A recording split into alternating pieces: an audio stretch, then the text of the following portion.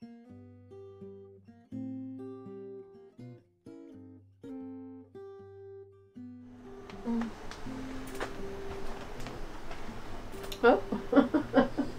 yes, we're getting our apron on. Oh, I've got the big hat on. We put on our work hat, not our gardening hat. This is my morning. I come down, and usually at dawn, I'll come down and then I'll let the dog out, and then we open up the curtains. I open up the side door so she can go sit and watch the squirrels. Yes, and now she gets in her position to watch the squirrels and the birds. Oh, wait, I'm not doing watercolor. I need to do watercolor. I've got something to do on Wednesday. This has got to be done. This is a much bigger project. It's a critique group, but half of them have studied with me, so it's sort of like my group. Last time we all met, I said, you know what would be interesting, because they have trouble working from photographs. We all choose one photograph. I wasn't there at that meeting, so everybody submitted landscapes, because that's what we're known for, our landscapes, right? And everybody claimed in this meeting more recently, everybody said, well, I didn't vote for this. And I said, well, somebody voted for it because it got in.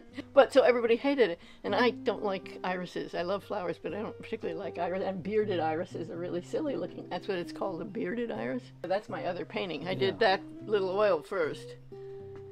And that's all I was going to do. And then the next meeting got delayed.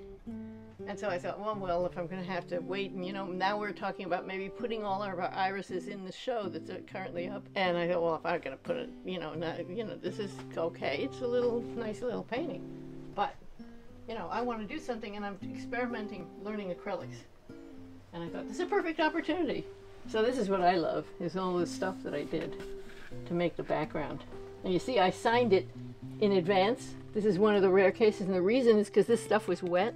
And I could actually gouge into it. And I thought, oh, that's neat, because I saw somebody doing that. I thought, well, that's cool. So I thought I would do it while it's still wet, but now, of course, it's long since dry. But I decided, just a big flower, but it's called a bearded iris. So I put this guy in, and he's holding on to his beard, or he will be. And he's just sitting in there inside that iris, and he's going, whose beard is it? But I got to finish it. I didn't follow my drawing exactly. There is a photograph, and the photograph, but you can see the difference between the photograph. First of all, I added another one of these, I think they're called falls, that flop, because that one's off camera, you can't see it. So I thought I'd put the other one in, because it made a better balance and made more movement. That's a photograph of my oil painting. So you can see that I already in that one.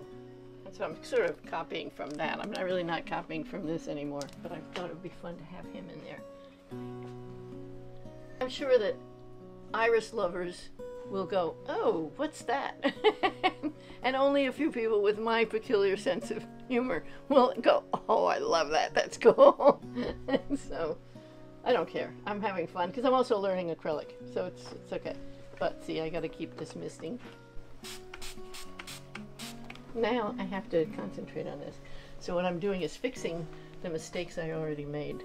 When I started drawing it, and I think I started from the photograph, only I had flipped the photograph. This is a flip of the original photograph.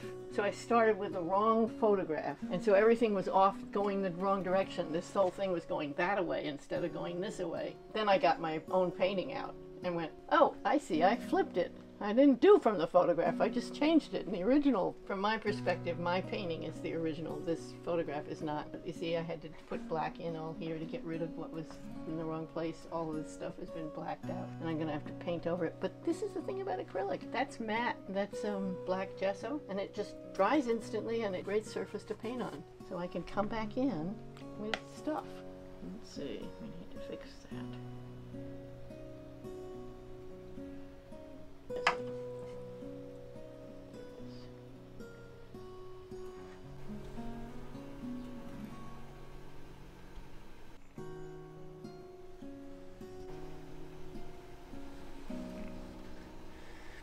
I think I started, well, of course, pencil and paper, and then very early in whatever, what would now be called daycare sort of level, or pre-kindergarten, I was sent to a school my mother had gone to that was run by the same maiden ladies. And Miss King had been a quite successful female artist in a time that women, and so despite the fact that she won prizes, she was in the first armory show in 1913, she couldn't get ahead because she was a woman, because women weren't supposed to, you know, they couldn't run the organizations, they couldn't do anything. So she taught watercolor in this school. And so very early out, we first started with poster paints, but, you know, which is like gouache. But it used to be the non-toxic thing they used in, I can't talk in paint. I need to make this glow, so that's what this is about. To make it so that it feels like sun is hitting it. I don't usually stand like this. Alright, why am I going to match this? Do I want to match my own colors? Yes, we do, because we like that little painting. But it may not make it in the big world.